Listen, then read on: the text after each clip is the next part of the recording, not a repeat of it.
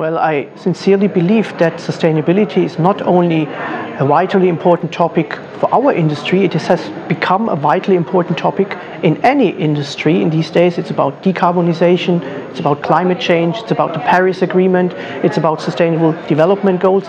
Why do I believe it's particularly crucial and important for our lubricants industry?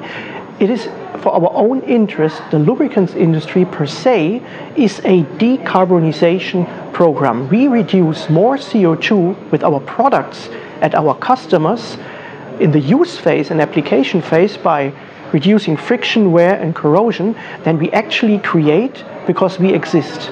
And so we must use this as a business case.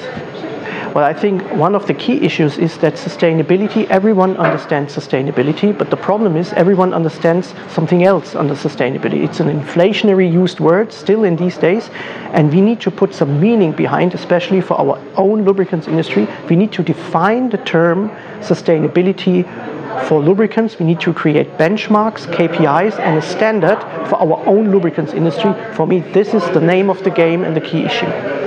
The UEIL initiative, or the task force we are creating, is something completely new for the European Lubricants Industry Federation. Why is it new? Because for the first time we do not only have independent or major lube manufacturers in the room, but we have the entire process and value chain.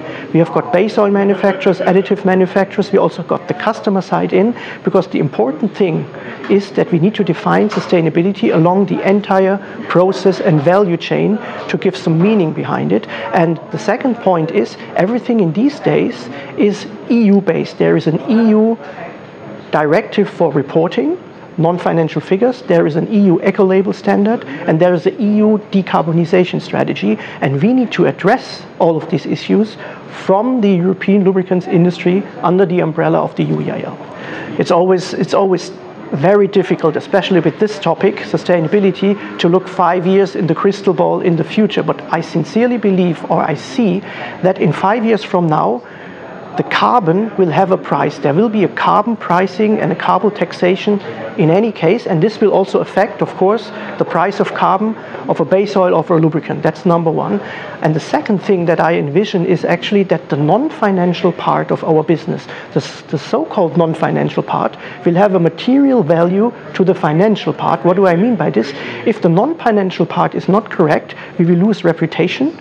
Young talents will leave us, and it cuts into the future of our business. But on the contrary, if we play it right, then the non-financial sustainability part will create and generate new business. So there is a connection between the non-financial part and the financial part. And now another vision is for me, those companies who want to be front runners and are going to be front runners, first movers, will have the non-financial part represented, the sustainability part represented at the executive level.